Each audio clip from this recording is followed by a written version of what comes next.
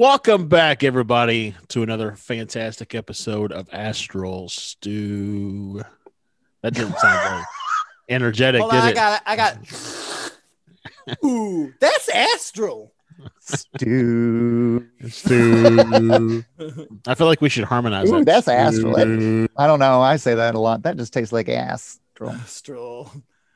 Astral stew. Like next time we go do Point Pleasant Dome Chance, we need to work in a stew, harmonization there. Oh, I was just hoping you just wanted to work in a stew. I was like, that could be really good when we be hungry after hiking. But if you're working in the stew, wouldn't it ruin your laptop? And your pants.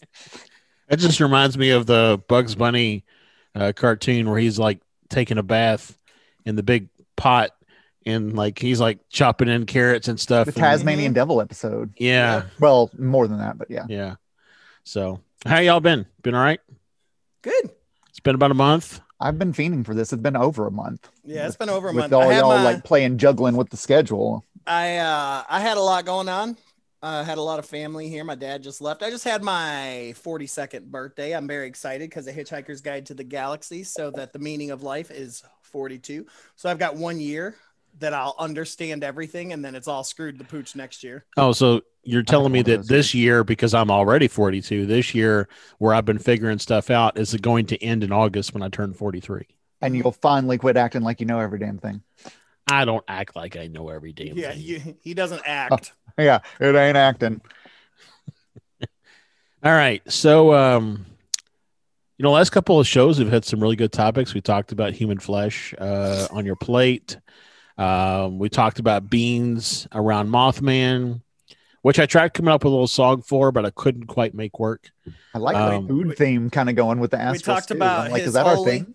We talked about His Holiness, Dr. Stephen Greer. That's right. That's right.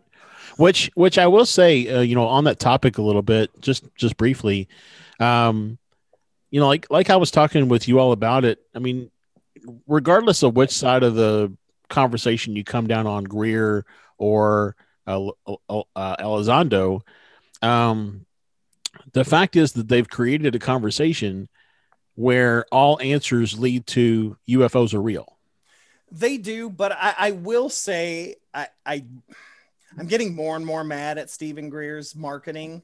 I mean, it's like the last 4 emails from them have literally been using Donald Trump tactics, have been like, here comes fake disclosure. Here comes fake this and fake that. And I'm like, guys, we don't have, I mean, I guess Greer believes he has definitive proof and that's the issue, but it's like, we can work both sides. It's just like we've always said, why does everything have to be black and white? Right. Why can't there be good entities, bad entities? Like, I felt like the 60 Minutes thing was monumental. Like, it was monumental. Gosh, well, that's the thing. Telling me it was on. I was like, watching it with my grandmother. I was like, oh my gosh. Like, and that's why I was mad, because Greer immediately sent out an email after that was out saying, beware of fake disclosure. And it's like, well, what really is, I saw a lot of people the day after and even today harping on Lou Elizondo because he was asked a direct question, are you saying UFOs are real? and he said the U.S. government is saying UFOs are real. And everybody's harping on him for not saying, yes, I'm saying that. But I will say that I think he made the right move there, because if he says, yes, I'm saying that, then it's just Lou Elizondo saying that. And look, Lou's been in the government and military for long enough to know how to steer a question's answer. Yeah. Well, but I mean, come on. How many times has he been asked that? He's probably had a couple of goes of saying it the other way. Exactly. I believe it was a tactical move. Now, the only issue that I was having with the whole 60 Minutes thing with Lou was like, we're talking about whether or not aliens or UFOs are real. And I was just trying to figure out if Lou had a neck. Is that real? I mean, where do you go to buy those really high collar shirts? His damn collar was like tickling his earlobes, man. It's like harking back to the 1700s uniforms, like, has he? Except for no, I mean, they had ruffs. His was just. Hey, everybody, I'm Captain Lou Albano. Wait, oh shit! WWF. That's Lou Elizondo is the Mothman. Remember, Mothman had no neck; it just flowed from shoulders to head. We cracked the fucking case. We did. There it is. There it is. Stop. Cancel everything. We figured it out. No, for real though, Lou Elizondo, I'm sorry if you would ever want to be on this show. I'm just joking about your neck, whether it's there or not. It's fine. You know, some people have long necks. I mean, I look like I don't have a neck. I mean, that's okay. You know, no neck. He's just got so much information he can't talk about. It pushes his head down. It pushes his head down. Yep. So he used to be taller. But every time he was abducted, they stole a vertebrae. But yeah, I mean, referencing that whole 60 Minutes thing, and I know we're kind of 2 weeks out from that, but yeah, that 60 Minutes thing was pretty remarkable, and I'm with Santosh. And you know, I mean, I know there's been a million news stories like that over the years, but there was something different about this one. Yeah, just well, and on the next day, even I think I sent one of you the screenshot, but the next day on CBSNews.com. On the late breaking news or whatever section they have, or all the latest updates, that UFOs are real was like the second headline. Yeah, and that's the difference. Most of those news stories have always been, "Is this real? So and so saw this. Is there life in Mars?" But like this was, it didn't say, "Are UFOs real?" That wasn't the headline of the 60 Minutes piece. It was legit just UAP. Yeah. And that was fascinating. They didn't treat any of this really with skepticism. It was like Lou said it the best. Lou said, there is no question whether or not UFOs are real. It's everything else that we're still looking into. Yep. So basically what we've been saying forever. I mean, right. Everybody in the community is like, yeah, okay, we've known this forever, but them acknowledging it is something, as well as the masses ingesting it is a completely different thing. And we've always said, like mainstream television, you're going to get Joe Blow knowing exactly what's up now. Well, and it's I mean, I think that's evident because Stefan, you and our friend, the theologian, he in the other chat he made reference to he and some of his other groups, so there's other religious groups or whatever, that they were talking about the 60-minute segment. So it is getting people outside of the community, if you will, talking about it. So yep, and I said this in our wristwatch chat today was I think that's where it was, but it was basically like, this is them testing the waters. This is exactly what it is, to test to see if the Brookings report is still accurate. Is it going to create a panic? And it has not. Yeah. Because if they would have aired this footage in the presentation that they had done 30 years ago, 40 years ago, really, people would have lost their damn minds. People would have been down in their bunkers, especially during the Cold War and stuff like that. So the myth of War of the Worlds. That everybody's going to freak out and act that way. Yep. All right. So you ready to move on to my actual topic for the show? Let's start the show. Hello, everybody. Hello. So I have something that I will preface this by saying the question that I'm going to ask for the topic is preloaded for me because of my upbringing in Christianity. Okay. But one of the things that I've seen, or I continue to see from a lot of people, both in the paranormal community and even outside of the paranormal community, is that anything that goes against, like any of this stuff that we're talking about, UFOs, aliens, ghosts, Bigfoot, whatever the case may be, it's all demonic. Oh, I've been seeing that a lot more popping back up with all this disclosure stuff getting ready to drop.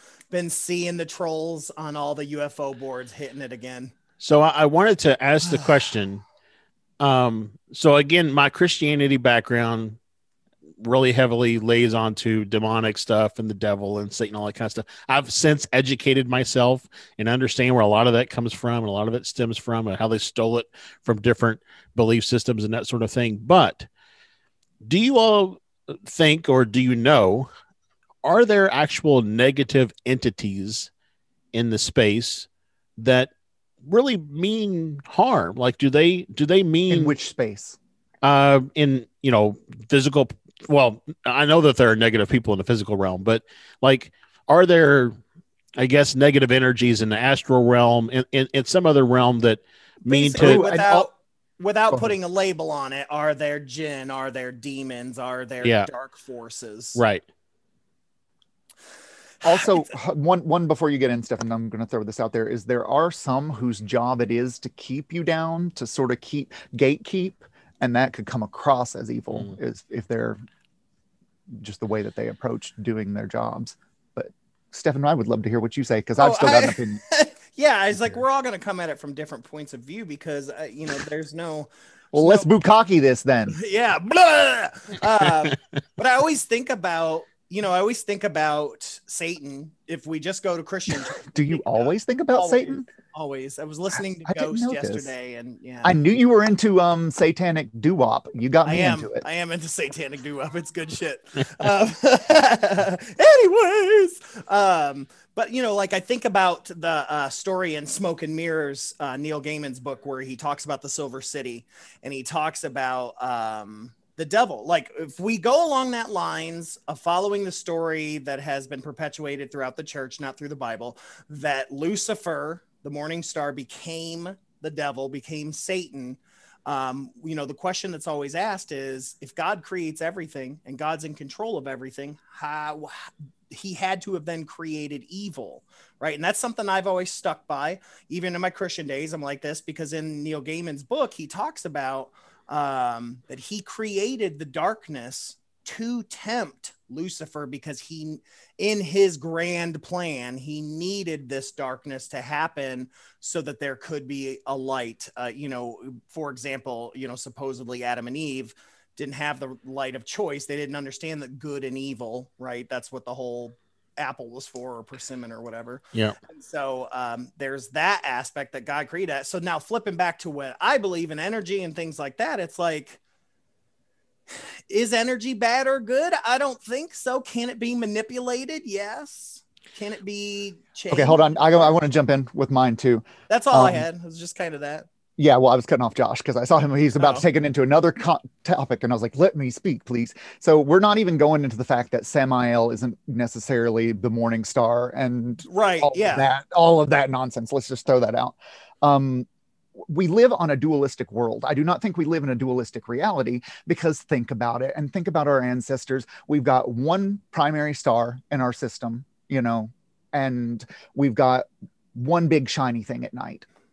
So that duality, I think, just came from the fact that we're on this planet. I wonder if other civilizations, like out there with binary star systems, have religions that mirror that as well. I think that's where that's coming from. And so when you have duality, to have the concept of good, you naturally create the concept of bad. And let's just take it straight into Batman and Joker, right? Like they don't really exist without the other in a way. Like they drive each other forward in their narrative. And so in that way, I'm like, yeah, it exists, because hell, every human has the capacity to be a demon and an angel. So it is already within us. And if we were made in God's image, then that means there's an evil bit in him too. Thank you. So one of the things, like what made me really start thinking about this recently is when I do, or when we've done things, Stefan and I, we've cast a circle, and we ask for anything that has good intention, that can come in and interact with us, and so on and so forth. But when I really got to think about it, something that we perceive as doing harm could still, in their own right, having good intention. Right. And negative could actually be what you need. So when they get rid of all negativity, it's well, maybe you need a little sometimes. Here's a perfect example. The Inhumanoids, right? From Woody Derenberger's book, where he talked about the pink humanoids I think they were called Inhumanoids, right? Yep. And they just stole things because that's the way their society worked, is that if you left it out, it was fair game for anyone to take. And so, to you, including people, to you, just that's negative. Right. Well, to you, that may be negative because that was your thing, and our society doesn't go that way. But to them, that's culture. Yeah. That's they are happy that was left for them. What if they think of our species as a plague, and they are doing the good thing by offing us or butt probing us? Exactly. Those are the only two choices: death or butt probe. Yeah, and or so death by putt probe, or death by reminds me of a boom watch. We did that in medieval times. But yeah, so I wasn't necessarily saying that energy is negative or positive. I was just more or less saying that could something exist to manipulate the energy in a outright negative way. They're not doing it to do good. They're making the choice. I'm going to take this and do bad with this. Well, the reason I went energetically, Josh, is because when we talk about demons or things like that, we don't see them incorporeal, right? So they are energetic creatures to me in that vein. If we're following the lines that you were talking about, using the term demons to create a similar idea, that's energetic. They're not sitting on my bed. Well, they've sat on beds, but for the most part, we see them as either in a different dimension or some sort of energetic being, I would assume. So that's where I went. Is energy evil? I don't know. Were they created? If so, then do we have intelligent design? Are we going back to that route? Or is it just our perception of them that makes them evil? And then again, and this all comes back to what is evil? Yeah. And for me, like at the end of the day, I'm an optimistic nihilist, but there is no good, there is no bad, there is no right, there is no wrong. Nothing has meaning except for the things you apply meaning to. So once you've applied meaning, then it is good or bad. But that's after you've applied meaning to something that inherently doesn't have it. So like a really good example is if someone thinks of a spirit in their house, a ghost in their house, as being demonic because of their upbringing, because of their current, it's like bugs, Josh. Like everybody has a different reaction to a bug. Right. Well, and even then, right, some bugs will hurt humans, right? Mm-hmm. So are they bad because they're protecting their home? Are all ticks bad, or just the ones that give you Lyme disease on purpose? Yeah. But I mean, yeah, that does it comes down to intelligence, you know. You got to be smart enough to be evil. Otherwise, but even then, I mean, I hate to be super philosophical, but what is evil? I mean, it's like it's our perception of what is evil. It's our perception. Why do we assume everything else exists that way? A demon, if it's alive, if it's a creature, if let's say it's an extraterrestrial from somewhere. It's just how it lives. Like it is. There is no intention there. It's just, we're like, oh, well, it's killing people for no good reason. And maybe that's what it's doing. But to them, maybe that's what its purpose is. No, it doesn't even have to be purpose. It's just, I don't know. Like we step on bugs. Yeah. Are tigers bad because they kill? Yeah. A lot. Carol Baskin's a bitch, though. Wait. Hippos are the #1 killer in Africa, and nobody thinks hippos are evil except for the victim's family. Because they're cute. It's stupid. They're the #1 killer. They're so aggro. They are. They're crazy. What did somebody call them? Murder horses or African? Yes. Somebody called them African murder horses the other day. That is exactly it. That is exactly it. African murder horses. So that's not what a zebra is called then, because that's okay. No, but their whole thing's defense. They're fruit stripes. They could clippity clop you to death, I guess. But I mean, I don't know. I just don't think of a hippopotamus as being related to a horse. Oh God, there's this fantastic podcast I wish I could quote so people could listen to it, but it had something to do with a zebra and it hurting people. Oh my God. Oh, sorry. Can't remember. I don't know, but to go back to God. That's the question. Is God evil? Right? Zebra going back to God. These are the things we ask people like what's a black with white stripes? That's the thing we ask the theologian and other Christian friends and things like that. Is God evil? Right? Well, he has to be, right? Well, is he just pure good? Because I mean, he murdered a lot of people during Old Testament times. If that's legit. But then they say, oh, well, he's, I guess he just looks at us like bugs. Well, then is he someone we want to look at? Right. I mean, so there's all these questions. Yeah. I mean, if you're going back, if there is a singular God, is God good or evil? Or is he a mixture of both? Or is he none? Or is she none? Whatever. I don't know. It's so much about intention and intelligence. Yeah. Well, and I think it also, mean no disrespect to anybody out there, but I think it also has to do with a lot to do with control and manipulation of the populace. And so look at the history of Christianity. Yeah, that's religion in most Yes. Yeah, not just Christianity. Yeah. Correct. Right. So I mean, if just the world is going to hell around you, and there's this guiding light that you can run to, and will protect you and so on and so forth, and he has no evil, and he's pure, and blah blah blah blah blah. It helps get people into church, and it helps them to stop doing whatever they're doing, and blah blah blah blah blah. So I think that, and we're probably getting outside of a Astral Stew episode here, but I have said before, have parameters. No, we don't have parameters. Okay, cool. Like we've set no walls upon us. Yeah, we talked about eating human flesh. Stew. Yeah, right. So we glop. But to kind of take this a little sideways, but still in line, I think that there was a time for us as a people, as a race of people, where we needed religion to help with those kind of controls and things like that. But I question if we really need religion anymore. Not to say we don't need spirituality. I'm going to stop you and say why. Why do you think that we needed religion? Because not every culture had religion. So, well, I think that somebody thought we needed religion in order to mature us into the society we are today. Let me re-ask and say, what is your definition of religion then? Are you saying a god, that at one point we needed a god or gods? No, I think he's more saying that we needed a set of rules to make people be good.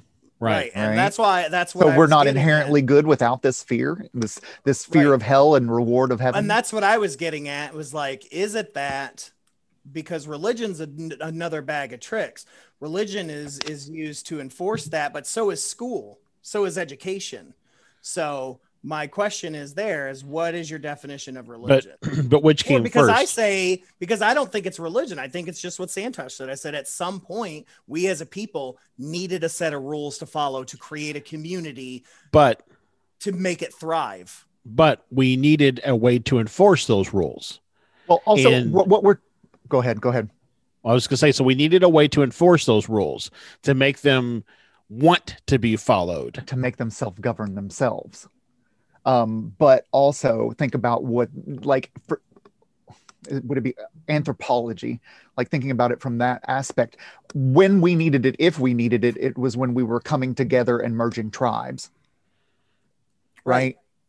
When you're creating these large communities. Our species has found that we do well in groups. You know, we can't always handle too many of ourselves. And then that's the difference of country living and city living right there. What rules you need to keep people upholding the status quo, decided by whom? Yeah, that's what I wonder. It was just like, I think shit just happened. I mean, it's like, because a lot of the very early religions, especially look at some of the Native American religions and Asian religions and stuff like that, there's a big giant ball of fire in the sky.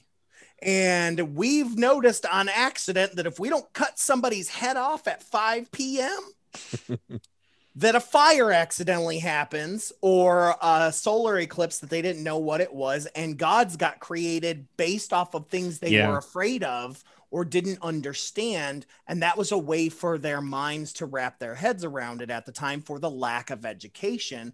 But then, yes, there were many cultures that said, hey, we need to have a set of rules to make this community work, and people aren't listening. Well, let's tell them that the great ball in the sky is gonna kill them, because that's what we believe. I don't Sky think Daddy is watching us all. Sky Daddy's, and I'll be honest, I don't think that they were like, let's have a meeting, let's go ahead and say that it's the sky god.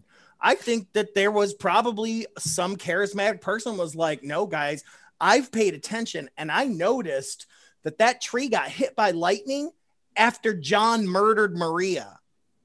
And so maybe this isn't a good thing, right? Murdered Maria? He did, yeah. John two cones. Is that going to be on the next episode of Ghosts in the Attic, Bodies in the Basement? They're going to talk about that true crime. It's one of the very first true crimes. But yeah, but I mean, that's my point. It's like, I think these things, I'll be honest with you, I think early religion happened on accident or just out of fear. So my point that I was trying to make, not the original form of the Illuminati exercising their control. No, not the Illuminati, and not like what a church becomes after hundreds of years of being in power. So my point in making all of that statement, not that us is not a good conversation, but is that we don't need any of that stuff anymore.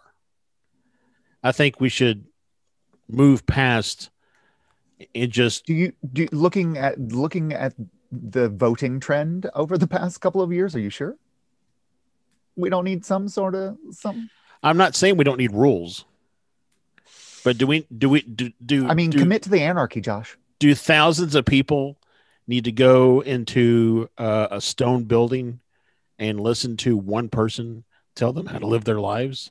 Okay, so wait, isn't that? Are you talking about school or church? I mean, again, I am definitely, I don't know. I have to say that is a very narrow atheistic view, to be honest, because we don't. I'm just gonna sip my tea. We don't have proof. We don't have these things, and sometimes if that's what works for people, that's what works for people. I mean, I'll be honest with you, man. I am not a Christian anymore, but let me tell you, when it was in my life, it was needed, and it really helped me through some stuff. Being a Buddhist has really helped me in more ways than I could ever believe. Like paganism, all of those things, those have been very important to me. And I don't know who I would be had I didn't have something there. I'd like to think that, yes, there'd just be a fun group of people that just did things for the sake of being good, kind of like the Unitarians do, but even they're a religion. So... I'm kind of on your side, Josh. No, I don't think we do. Primarily because of things like Pastafarianism and Scientology. We can make up our own religions now to suit ourselves. And so... Well, and I guess where I'm going with this is there seemed to be just a lot, like I look back in history and a lot of the problems with like the world and the whole elitism and all of that kind of stuff, and how much of that stems from, religious undertones. 100%. That's your trauma talking, though. But trauma we all share, right? Like the church trauma we still live with. And I mean, yes, a lot of wars were fought over gods. Yes. Over ideas. We kill each other over ideas. Well, I mean, but that's what I'm saying. I think if there wasn't religion, it'd just be something else, just like Santosh was kind of saying. Okay. So it'd just be, instead of Christianity, would be Bobadanity or whatever. Or John-anity, or no, I'm not even saying that. I'm not even saying religion. I could just be saying how to make fucking spaghetti. That there's two countries that fight over making spaghetti. I mean, it could be anything. The star-bellied Sneetches taught us all. Yes, differences. I mean, it doesn't even have to be religious. Skin color, just where you're from. Mm-hmm. I mean, I now live in Arizona, but I get called hillbilly country boy all the time. And I'm like, I'm from Ohio originally, but apparently my accent comes out whenever I'm on the phones, my Kentucky accent, especially if anybody from the South answers the phone. I'm like, well, hey! But yeah, I mean, howdy. I don't know. I just, so to just kind of wrap it all back around. I think that a lot of people who classify a lot of these things that they don't understand or are unwilling to try to understand as demons are also the same people who look down at certain races of people within our world and other folks and think that somehow they're better than them, or they're better than certain societal differences, or poor people or whatever. Did you just link a belief in demons to racism? I mean, bravo, sir. I think that's what it sounded like to me. Bravo, sir. If you believe in demons, you're a racist. That is not what I said. I said this. So what he said was, if you're a racist, you believe in demons. Yes. Right. I think. And then what about racist demons? My point is that the same ignorance that's pervasive in all of those groups seems to be the same ignorance that's pervasive and just labeling anything that they don't understand that's of the paranormal sort as a demon. Yes. Again, like I said, it's all fear. It's all fear because people are scared. And sometimes people don't have a higher purpose and they don't know how to find it, what to do. I mean, we all have friends like that. We all have, family members like that never knew who they were, what they wanted to be, or what they do. And they found religion, or, how some men and women have babies because they're trying to look for a purpose and they think having a kid's going to be that purpose. Well, sometimes religion gives them that purpose. And if there was no religion, in a perfect world, I would love that we all just figured out how to do things right and this, that, and this, that. But who knows? Who knows that without being afraid of something bigger, would we have evolved into a species that did look at murder as wrong, did look at hurting others as wrong? I mean, shit, just look fucking 100 years ago. I mean, we were still like segregating black people, making them go to a different water fountain and shit like that. That's like less than 100 years ago. I mean, hell, that was in the 60s. It was still happening. I know. So, but I mean, look where we are now, right? And look at the underlying of that. Sure. But look where we are now because we had all of that teaching, right? And if it did come from religion, like you're saying, like if it all came from religion, would it have come if they didn't have religion? Like where we are now, where we've evolved to now. And I mostly mean the three of us, because we have a generally good understanding, I think, of people and equality and stuff. Also, what kind of demons are we talking about? We very much jumped in with like the Christian lumping of the word. And I'm like, hold on, there's different types and from different regions that do different things there.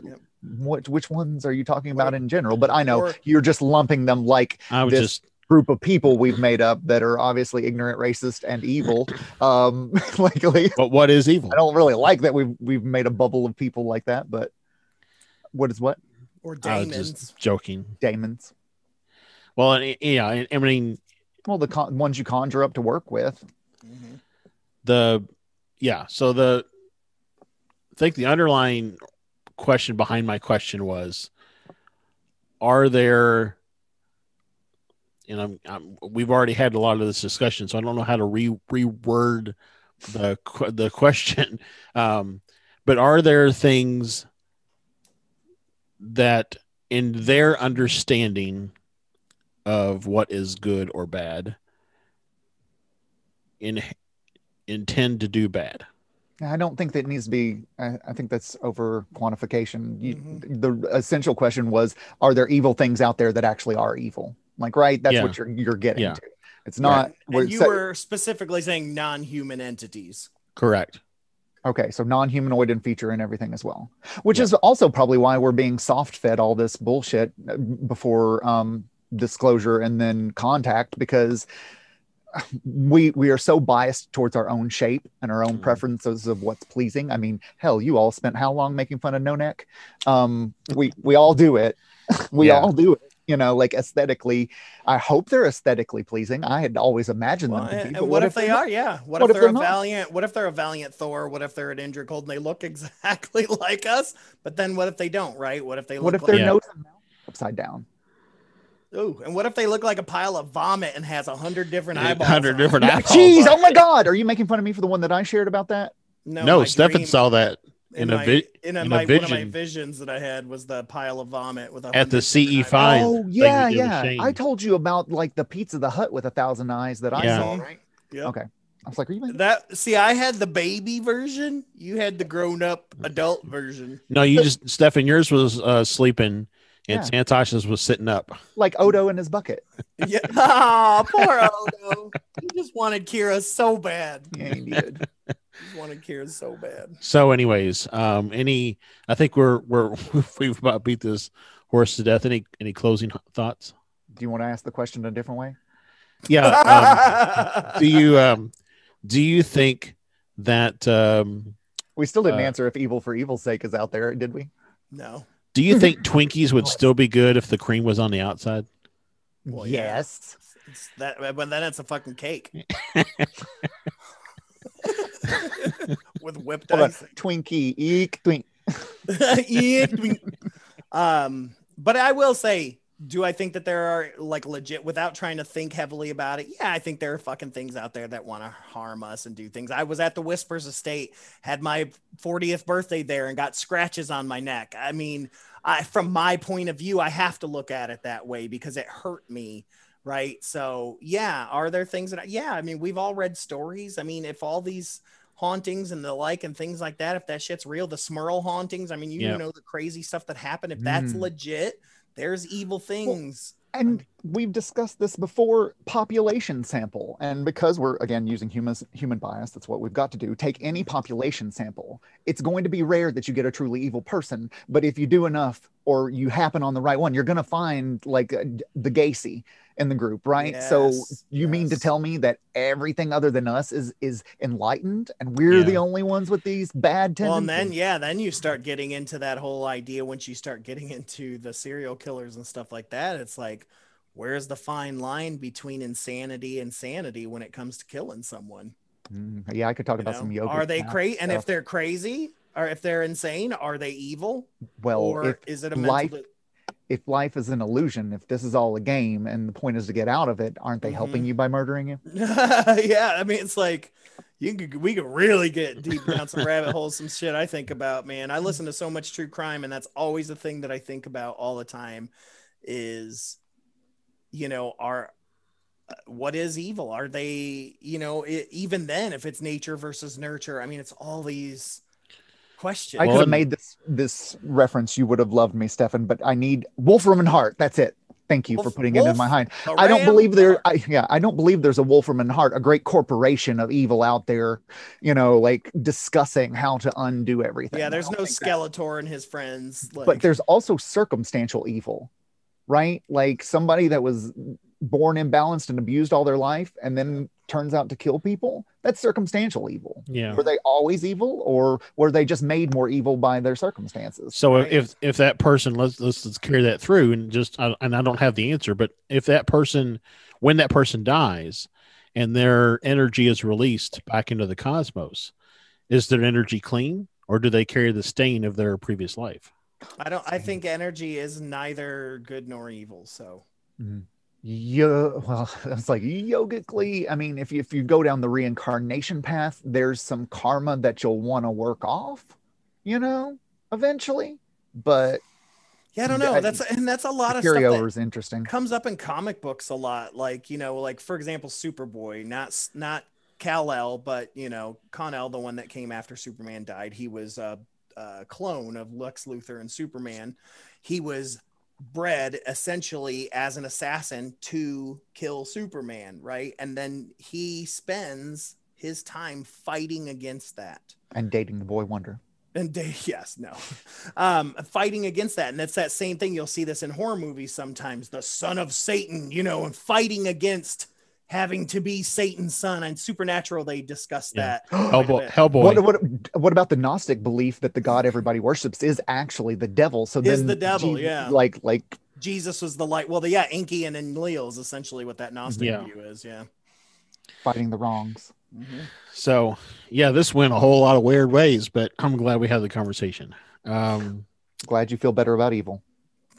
I don't know that I feel any different one way or the other, but I'm glad we had the conversation. I'm excited about season 2 of Evil. I am too. I'm so glad you like that. I can't wait. I just saw a thing about it, so I know it's going to be popping soon. So what's that? Evil? Yeah, Evil. It's just a great detective type story, but they deal with like supernatural evil things. And they ride that line of making it excusable. So you have to kind of decide.